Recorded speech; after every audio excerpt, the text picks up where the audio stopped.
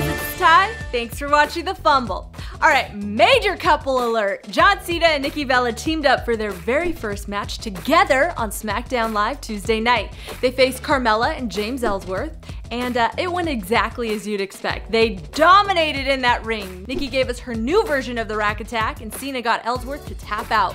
They gave us some fearless thugonomics, you feel me?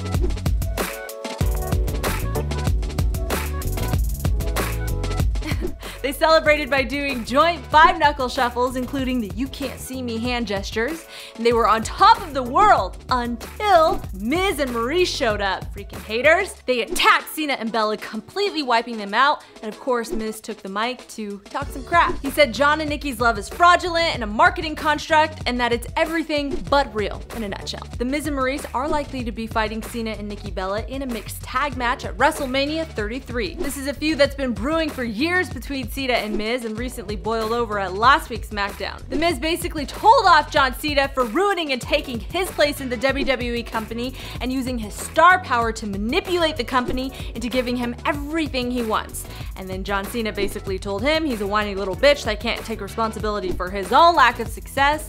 And then Miz's wife, Maryse, came out, yelled at John, and slapped him. That's when Nikki Bella got involved.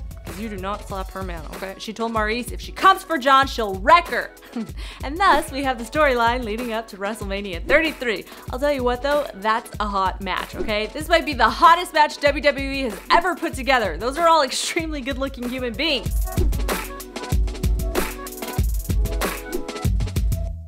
Alright guys, for all the best moments in sports, subscribe before you go. Click that Fumble logo right there, tap the bell so you don't miss any of our news, and I'll see you soon.